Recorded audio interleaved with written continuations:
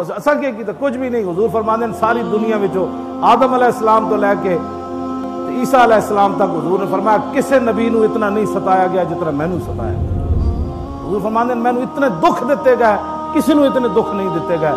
جو حضور نے قیامت نو فرمایا ہاں جی تو تساں میرے دین دی خاطر کتنے دکھ جھلے.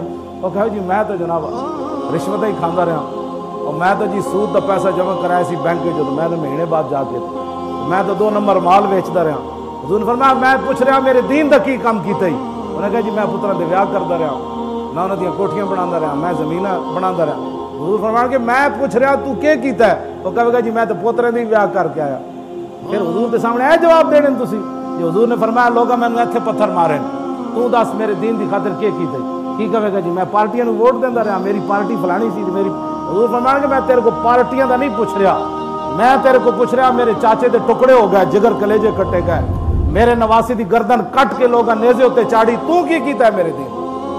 سوال تو اتنے ہونے نو تھے اے تے سوال نہیں ہونے جے تسی سمجھی کھڑے ہو کہ جناب میں اے جواب دیں تواڈے میرے کو کوئی جواب نہیں. جواب ایک ہی ہے انہیں جانا بس اے جواب پکاؤ جو کر سکتے ہو.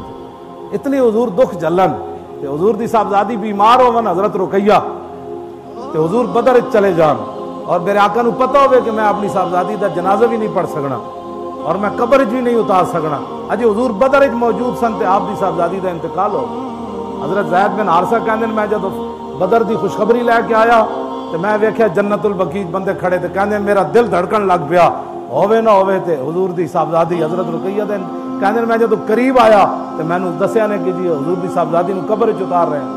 کہ حضور نے پوچھ لیا یہ گل کہ میں تے اپنی بیمار صاحبزادی نو چھوڑ کے تے بدر دین دی خاطر چلا گیا تو میرے دین دا کی کیتا ہے. تے تسی کی کہو گے سی تبصرے کردی سی بیٹھ کے دکاناں تے نال دکانداریاں کردی سی نال اسلام دے خلاف گلاں کردی. کلمہ پڑھ کے مینوں نہیں سمجھ آندی کہ بندہ کوئی اسلام دے خلاف گل کرے.